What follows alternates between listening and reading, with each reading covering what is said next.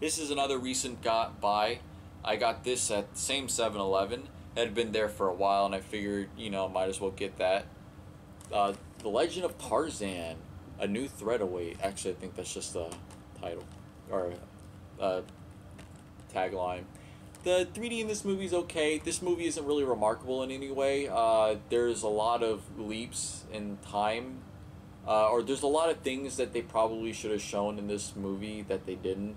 And I know a lot of people say this is great. It's okay. It's decent. You're not really gonna miss out on much if you don't see this movie. 3D's all right. Samuel L. Jackson's a lot of fun in this movie, though. I mean, he always is. It's really hard to make Samuel L. Jackson look bad. Yeah, really not much to say about this. It's kind of forgettable. This one, speaking of forgettable, I saw this movie one time and I never watched it again, and I can't even really remember what happened in it. But we're talking about Teenage Mutant Ninja Turtles, the Michael Bay version. Never really got into Teenage Mutant Ninja Turtles. I picked this up on a whim. It might have been really cheap, and I literally don't remember anything. I don't remember if the 3D was good. Michael Bay usually does good 3D films, so I assume it is. But yeah, I literally don't remember it. I should probably watch this again at some point. But I mean, if you like Michael Bay action movies, it probably is okay. This next one is another movie I believe was filmed in 3D, and that is the Texas Chainsaw Massacre.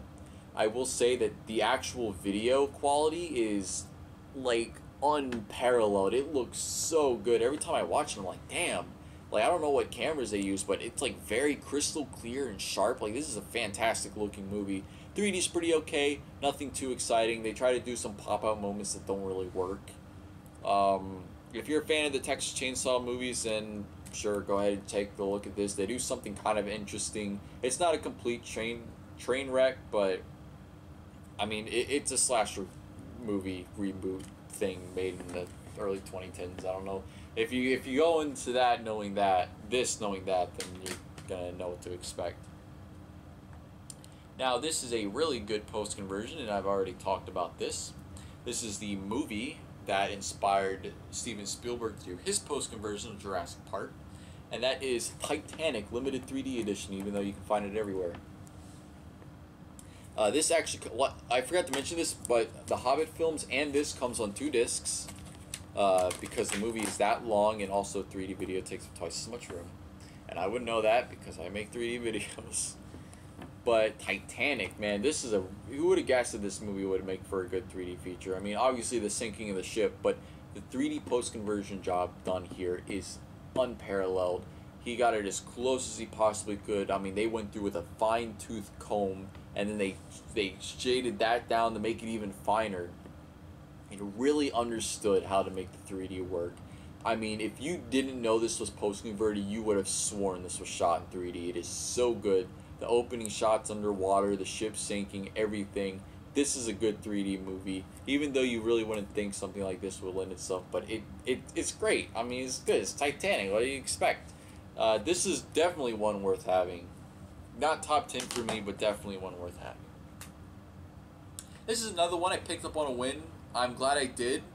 I've never seen it before, and I thought, this is a hallmark of the 80s, but bada bing, bada boom. Tom Cruise back at it again. He can't escape 3D movies. I really want to get, well, I don't think it's going to be possible, but Mission Impossible 6 in 3D. I saw that in the theaters in 3D. It was really good.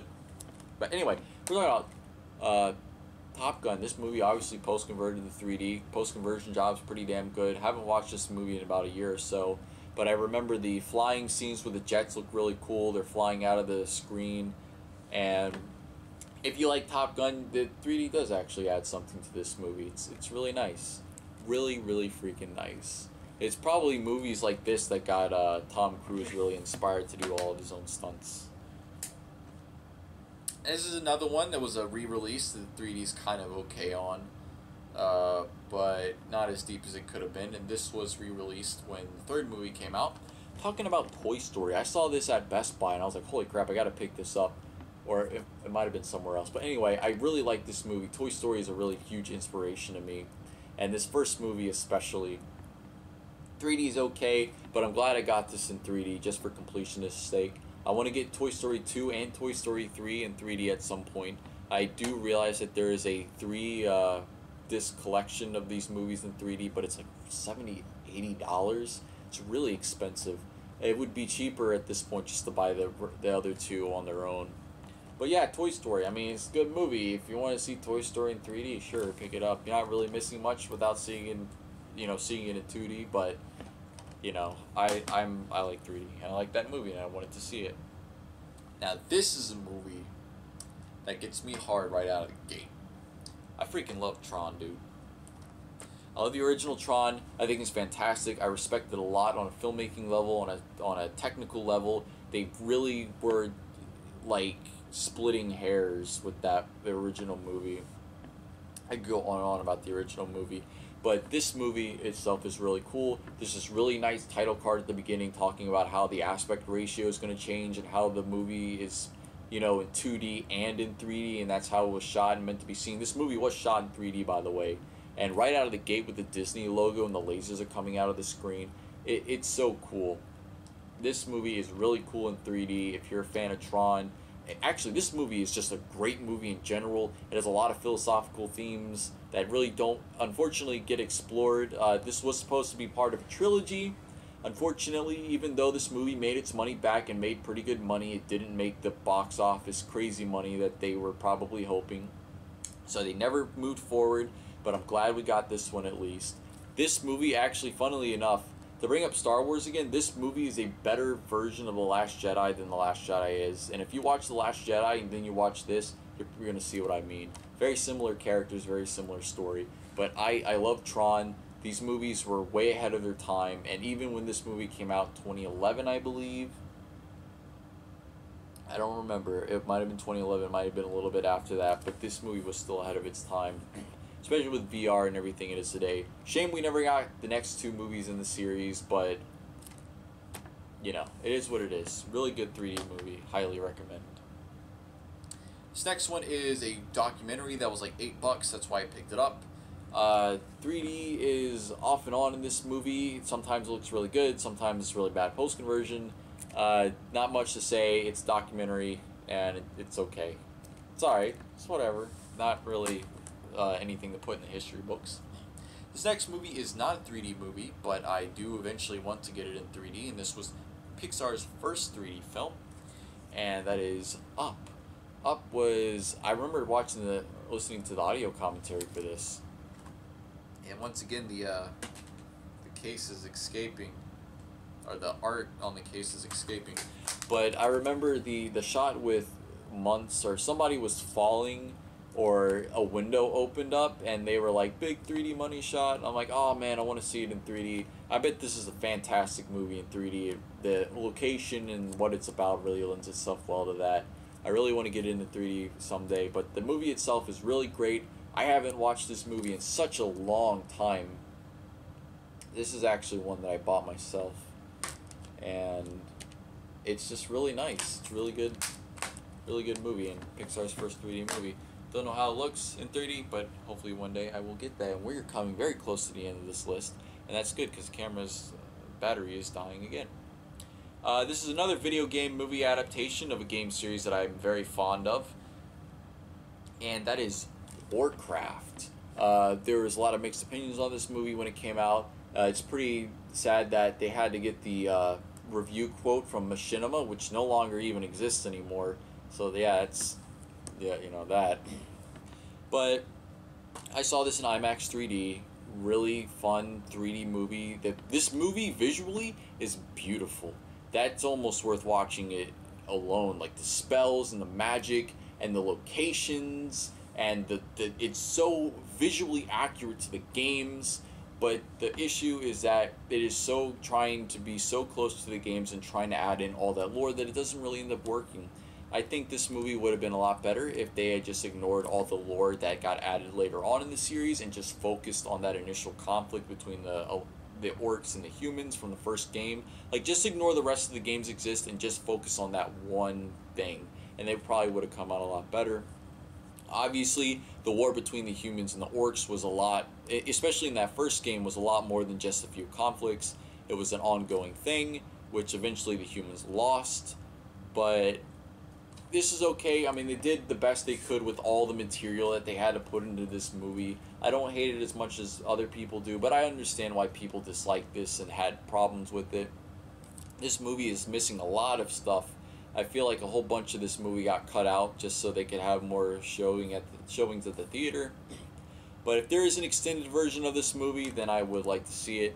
There's a lot of like establishing shots that are cut out of this too.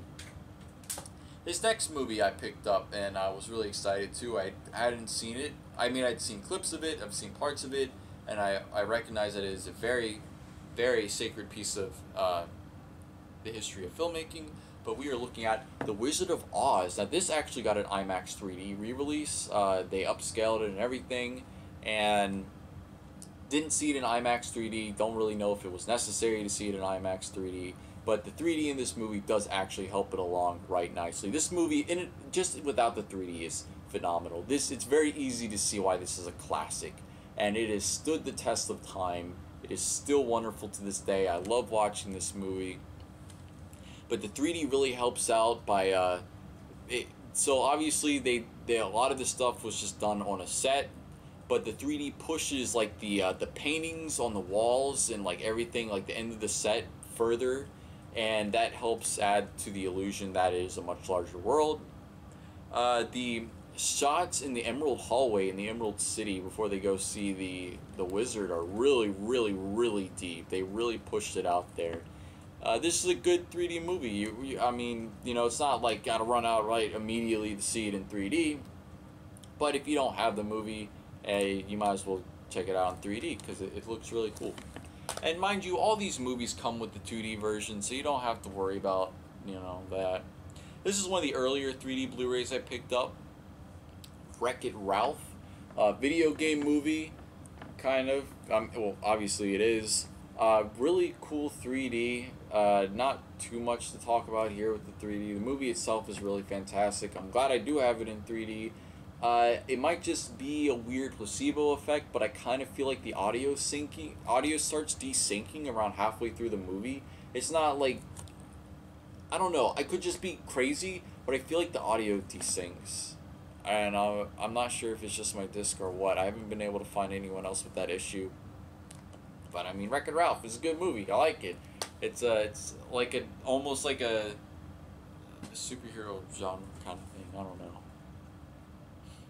This is one I don't really remember much about, but the X-Men Days of Future Past, I believe this was the one that kicked off the soft reboot for to have the younger X-Men in like the 80s and the 90s.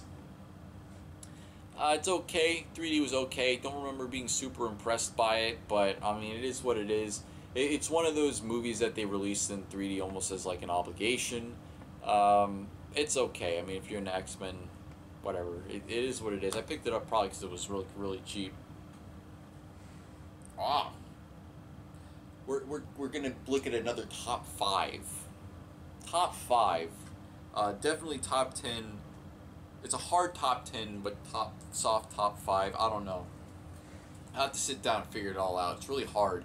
The 3D movies are good for different 3D movies are good for different reasons. So it's kind of hard to say like this is the definitive. It's really what you're looking for. But this movie, The Walk, this movie came out the night I started working at the theater. This is the first movie I saw when I started working there. And I remember seeing trailers for this movie in 3D, IMAX 3D, and they were really pushing that, and the 3D was so good. I saw this in the theater opening night, and I do not regret watching it ever since. This movie will blow your freaking mind. The best way to experience this obviously was in IMAX, but the 3D is so deep. This is a post-conversion, but it's really well done. The 3D is so deep. You really do feel like you're up there on the towers. You get a huge... it really pushes the sense of deep and how high up he is. You really feel how high up he is. And I remember seeing the first time they really showed off how deep it was when he was just on like a little high wire in a circus tent. And it just, even on the TV I have, still looks freaking crazy. This, you absolutely got to get this in 3D. This is a must-have, top 5. It's also a fantastic movie to boot, and it's great, and it has some pop out moments too. But this is another movie that really uses 3D to help tell its story. This is one that if someone comes over, man, I fucking 3D some bullshit. This is the one you put in. You skip to the end, and you're like, hey, check this out. Look at that. So good, so good. All right, we're about to run out of time. Last movie. We have 4 minutes left. Zootopia, good. One of the movies I picked up originally. Good 3D, pretty okay. Lots of fun with the fauna and the animals and everything. It's not one I'd super run out and immediately say pick up, but you know what? The world lends itself nice to the 3D format, and that's all I gotta say about that. I know I'm speeding through, but anyway, that was the last movie, obviously Z, and that was all my 3D Blu-rays. Thank you all so much for watching. I'm gonna stop these cameras before they stop themselves. Have a good night or morning or whatever time of day it is.